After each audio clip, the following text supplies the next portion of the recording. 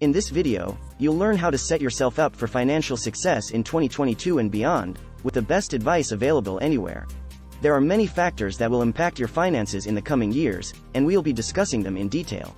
From understanding stocks, bonds, and commodities to what your net worth is, we'll show you the best way to plan for success. Here are some financial rules to follow in 2022. This list is not exhaustive, but it will help you build your financial shield towards the future. The first rule: get out of debt as quickly as possible. The best way to do that is by planning a budget that will allow you to track your spending better and eliminate unnecessary expenses. One of the most important rules when you're in debt is to not let your debt grow. In 2022, it's going to be a lot more difficult to get out of debt than it was in the past. This is because interest rates are going up and inflation will be on the rise. It's important for consumers to always pay off their debts, in order to clear some cash flow each month, save on interest charges, and be able to grow their net worth over time. The second rule: start putting away some money aside and start saving as early as possible. Saving money now will help you in the future when you need money for emergencies or retirement. It's never too early to start saving money. The earlier you start, the more time your money has to grow, and the more time you have to accumulate wealth. The first step to saving money is to figure out how much you can afford to save now, and how much you'll need in the future. This way, you'll know how much money you should be setting aside each day or week, and how quickly your savings will grow over time. Figure out how much you can afford to save. First, consider your current income. How much money do you make each month, and what is the average salary in your area? Next, figure out how many months it would take to reach your savings goal if you were able to save 20% of what you earn each month. If that sounds reasonable, that would mean saving $200 per month. Once you know how much money you need to save, determine how long it will take to save that amount of money in your savings account. The third rule: invest your surplus money wisely, and only for cash flow. Investing your money in stocks, bonds, and mutual funds can help you earn more and make your money last longer than if you just put it in a savings account or CD. In a growing interest rate environment, and especially as the Fed has declared he'd be tightening and taming inflation, there's a good chance that prices will not continue to rise as rapidly.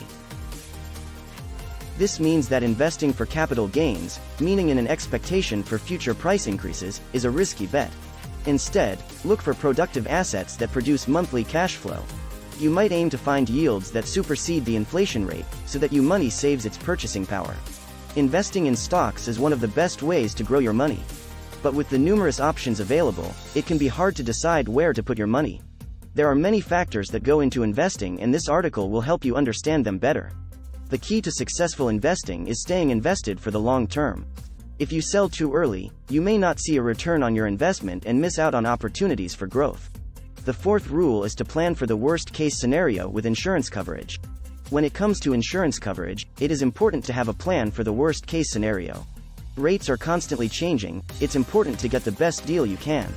The last thing you want is to unexpectedly be faced with an increase in your premiums or have your coverage completely terminated. That rule alone can protect your income and assets from life's uncertainties, such as unemployment, disability, illness, and aging. The fifth rule: try to save for retirement from an early age. Employer-sponsored 401ks are a great way to set money aside for the future. You can access these plans in most cases at any point during your career, and will have more money saved when you retire if you start contributing as soon as possible. The 401k is a great retirement savings account because it can be used to pay for future expenses, like taxes or medical bills, or to help you save for the future. This is where you want to put your money, not in a high-risk investment that could decrease by 50% one day. The sixth rule: think about the new economic environment as you move forward. The new economic environment is a new economy that is emerging from the changes in the global economic, social, and technological environment. The new economic environment has started to take shape with the rise of globalization, digitalization, and climate change. The changes have been rapid and dramatic. They are affecting every aspect of our lives, including work, family life, healthcare, education, and retirement. We are now living in an era where we need to rethink our old assumptions about how economies work. Economies are no longer just about production and consumption. They also involve ecology and technology. We need to learn how to live sustainably while continuing to grow economically at a rapid pace. Let's recap what we discussed in this short video. 1. We urge you to take action and implement some of the best financial advice that you can use in 2022. 2. Learn how to save as much money as possible, invest right, and make sure you're financially fit for retirement. 3. In order to mitigate the effects of inflation over you and your household, try and buy things ahead, while deferring unnecessary expenses. Some people suggest to stock up on some basis food items, which in itself is quite sound advice. Thanks for watching. We'll see you on the next video. Bye.